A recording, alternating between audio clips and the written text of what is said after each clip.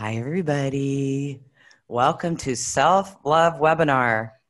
Holy cow, have I been learning a lot the last couple of weeks about self-love, about myself, about my expectations, about what I accept, what I fool myself with.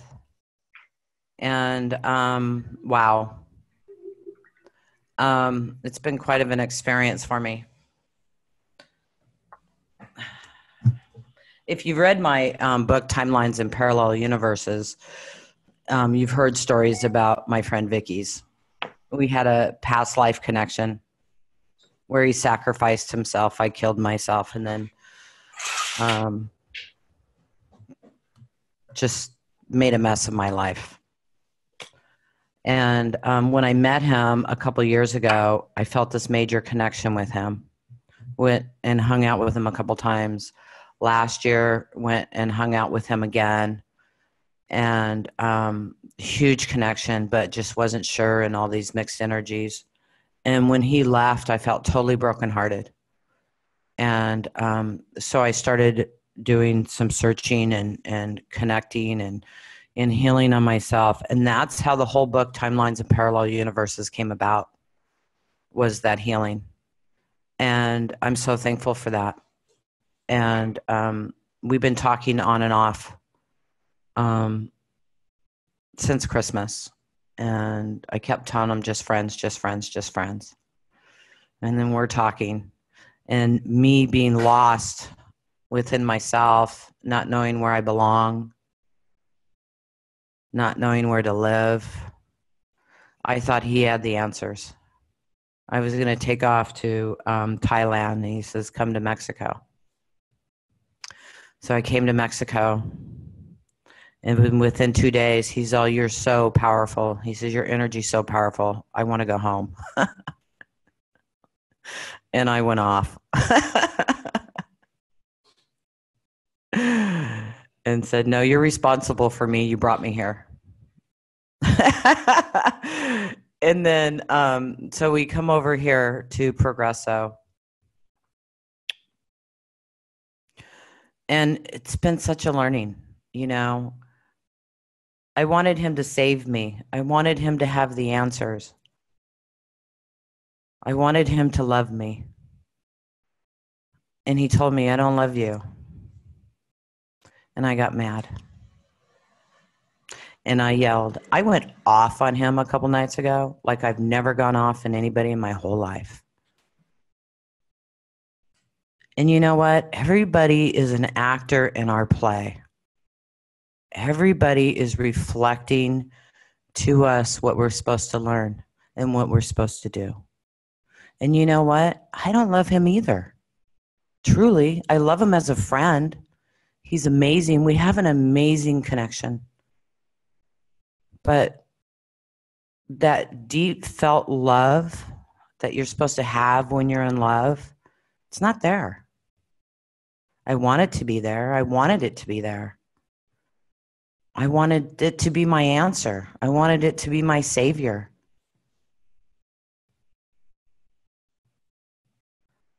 You know, I wanted this to be it. I had warning signs. I was told. I was asked questions. And I ignored every single one of them because I wanted to be saved.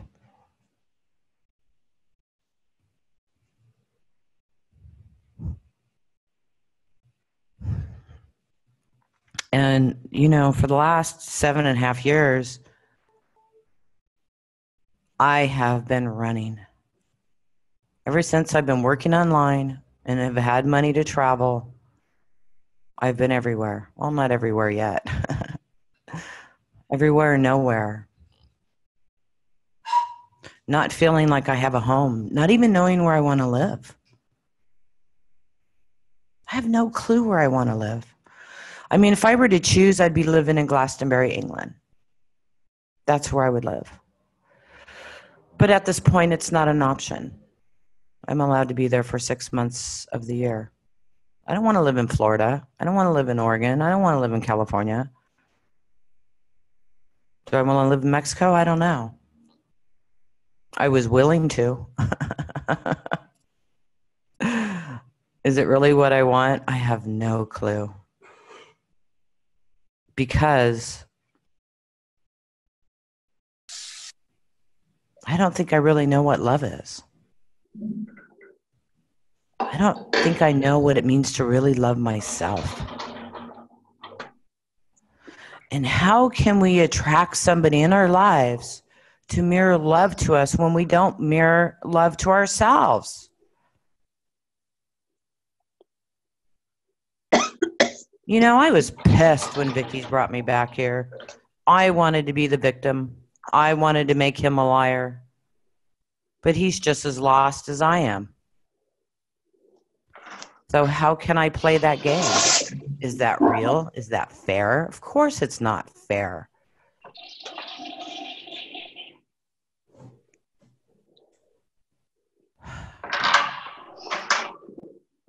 And when I'm truly honest with myself, it's like I don't really know that I know what love is.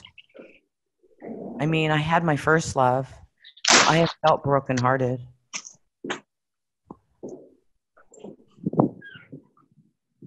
But have I truly loved myself? So that's what this is about. We have to really love ourselves. We sacrifice ourselves. We crucify ourselves. We let people through our boundaries and to take advantage of us because we don't have self-love. If you have self-love, you have the power to say no. You have the power to say, this isn't good for me. You don't bend. You don't pretend. You don't accept any abuse from anybody. Because any abuse from anybody is abusing yourself. Because again, they're actors in your movie. They are reflecting to you what you are feeling. And I've got to tell you, man, I've had men in my life that could really love me, and I pushed them away. Why would I push a beautiful man away that could really love me? Because I didn't have love for myself. How could I allow someone else to love me if I don't love myself? And as long as you don't truly and completely love yourself, you will never, ever let love in. From anybody. From friends, from work, from mates. You will mistreat yourself. You won't take care of yourself properly.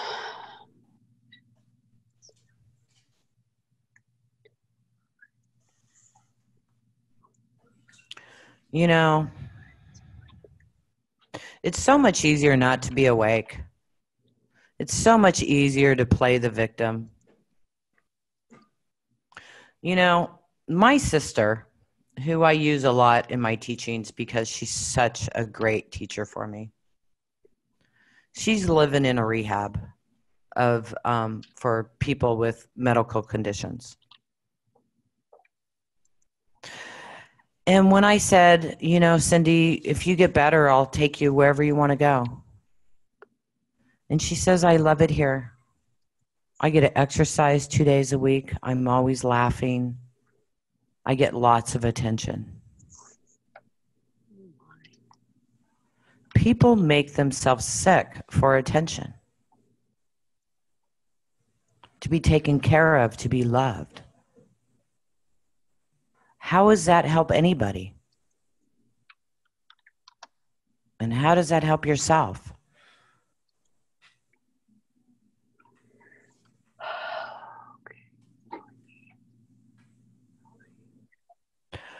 There's a lot of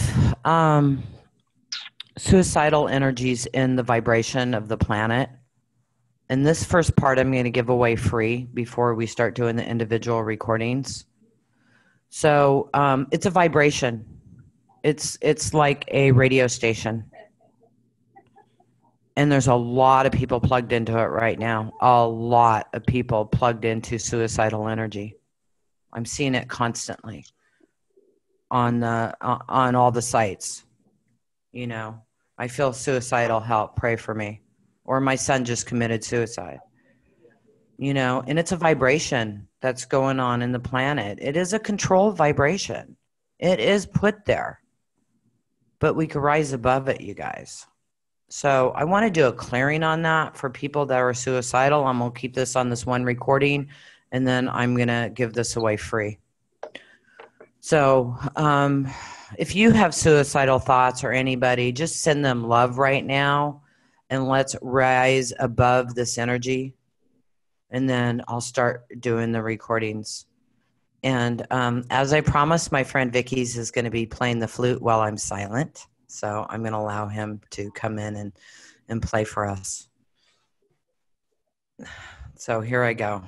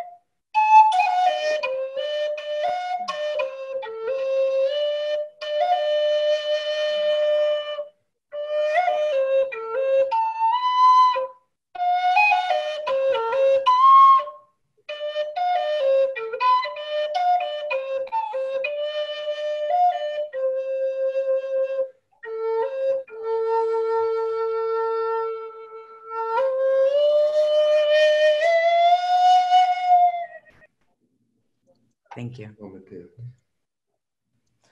Okay, you guys, I'm going to stop this now, and then we'll start the webinar. Tamra, it's Suzanne. I'm not hearing you. Oh, okay. What happened? Hi.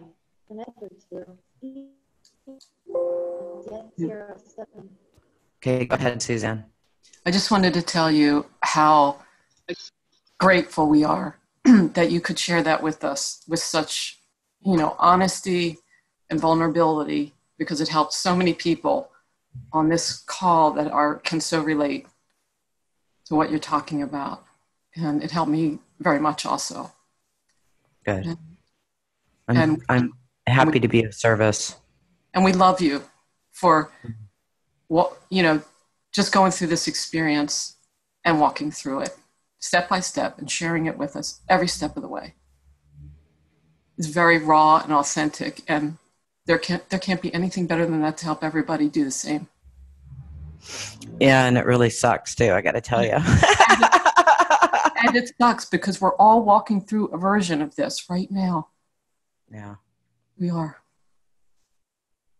So I love you. Bless you. Thank you, Suzanne. Love you too, sweetie.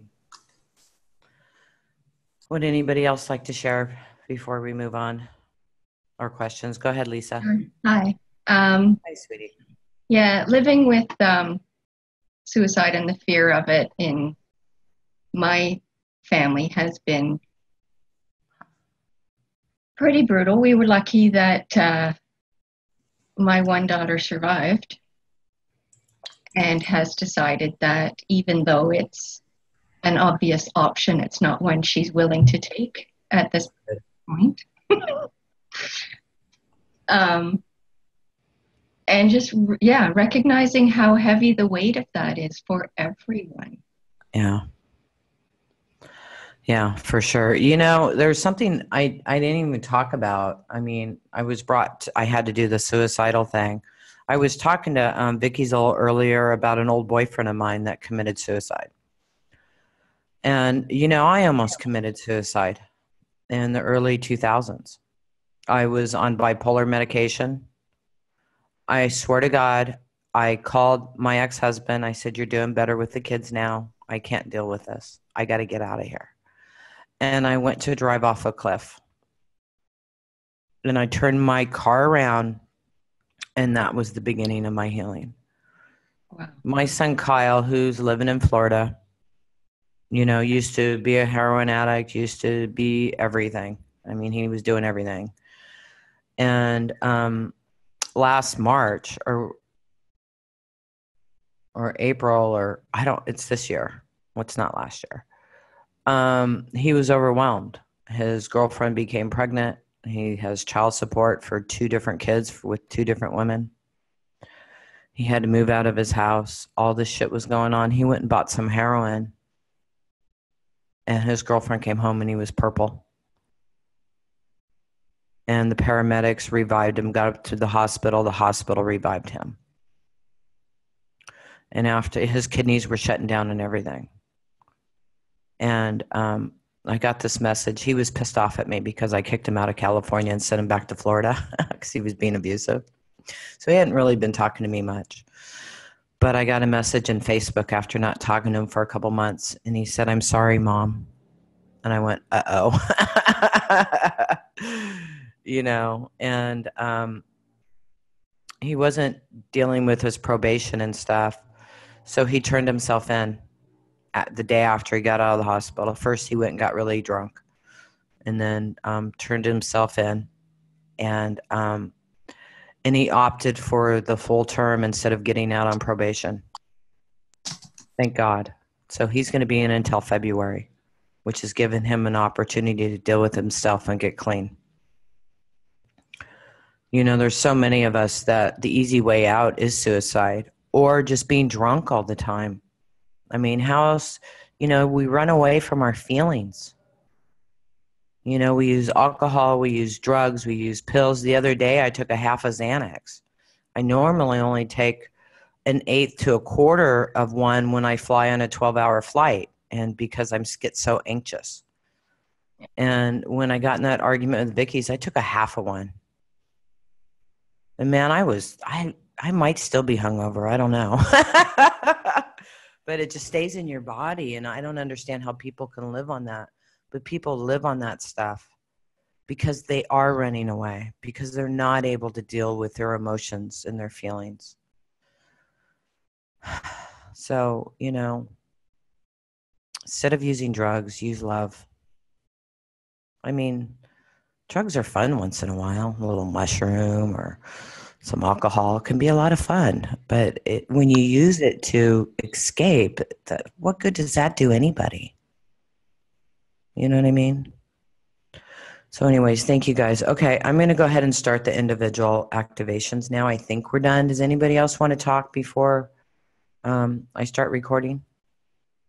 And you guys, I can't read the chat while it'll totally throw me off. So I love the comments. I'll read them later. Suzanne's here and she'll help me do that, but I can't because it throws me off. So sending you all a lot of love. Thank you. All right, I'm going to go ahead and stop this and start it, and then we'll get going here.